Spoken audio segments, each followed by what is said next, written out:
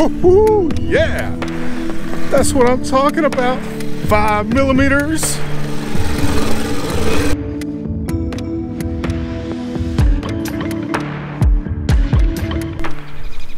We're at day number 2 of my scalp. I didn't want to do it 2 days, but oh well, I just have 2 videos now. As you all, just saw, the shorter height of cut arms, the normal ones, are now on my Greensmaster Flex 21. That allowed me to take the height of cut way, way, way down. We're gonna start at 5. I think, honestly, the 5 millimeter height of cut will be perfectly fine for this situation. I was hitting some dirt before with the McLean yesterday. I think we'll be good. We'll find out here real soon. Let's get this party started.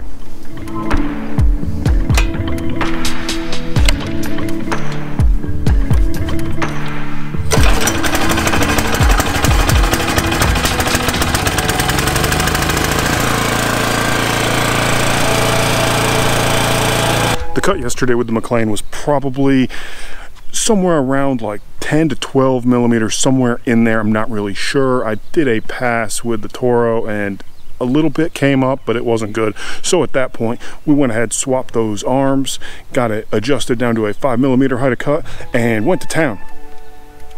But then I ran into a problem. I had to take the grass catcher off. There's a adjustment bar that runs right above the reel, and I needed to adjust it, but I didn't feel like going and getting all the tools, so I just took the grass catcher off and made a mess.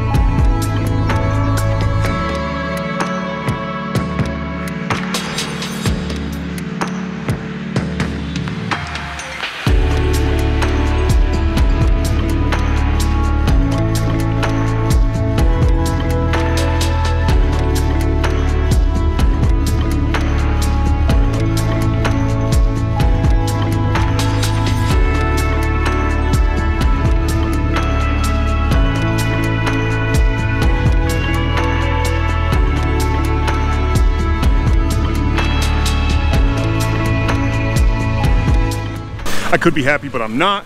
It's looking pretty good behind me, but something was saying, no, keep going. So I'm going.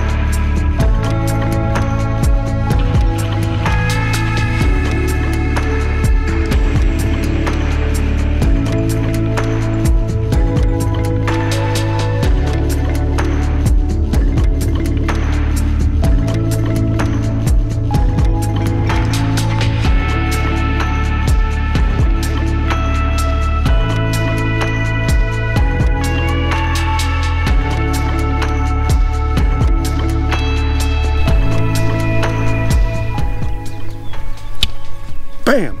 That's what I'm talking about right there. So thankfully the suction on that Troy bit was actually really, really good, and I was able to extract most of those clippings. And so I did that twice. Then I went around the perimeter with the landscape blade. You all have seen enough landscape blade action this spring and late winter, so we're skipping that.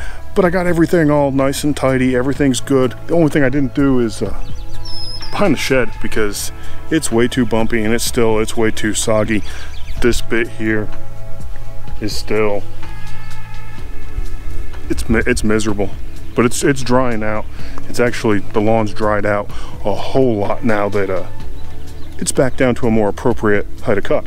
All that's left now is going ahead, getting the patio cleaned off, taking the rotary kind of just around in some few places where I spilt some clippings when I finally got to use the grass catcher again, and then cleaning up beds. Still have this little bit to do here. Yes, it's a disaster here, but where that coal mat edging is, there's 2 new pieces there. The basketball goal is kind of a temporary. I was bored, or well, the kids were really bored, and I was like, okay, yeah. So that's why that's here, but I'm actually gonna be able to extend the grass out.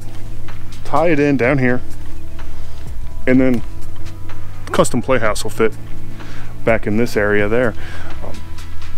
So I got a surprise for this area, and this is gonna be very fun to follow along with. Hopefully soon. Maybe I can talk about that in the next week or two. So it took me 2 days, 2 weeknights. Normal circumstances, it would have been done on a weekend, but things have been crazy lately. So much stuff going on. But I got it down. Better than I ever have before. Super. It looks just really, really good. Has that brown tinge right now, but that's okay. That's gonna be going away here in a few weeks. There's so much Yukon already awake that it's just begging for it. So it was real simple. A lot of work though. Surprisingly, not a lot of bags of clippings, but well, that is quite a bit really for just this size area, and I could have gone lower if I wanted to. But one thing I didn't do is I didn't hire out some guys on some zero turns to come drive around like they're bumper cars and all that garbage. No, I just did it myself, like I do every year. Scalping isn't hard. It's something you definitely have to do, and that's especially important, like I said yesterday, when I don't have a dethatcher and the groomer's not on there. You got to get rid of that buildup somehow of those stolons, and scalping's the way to go about doing that. They're pretty much gone. It's all just baby Bermuda coming in out of dormancy, out of that long winter nap, ready to soak up those sunshines. So here's my scalp. We're gonna get back into the other things here in the coming weeks. The front yard is surprisingly taking it easy after I gave it a little slap around with some T-necks. Yeah.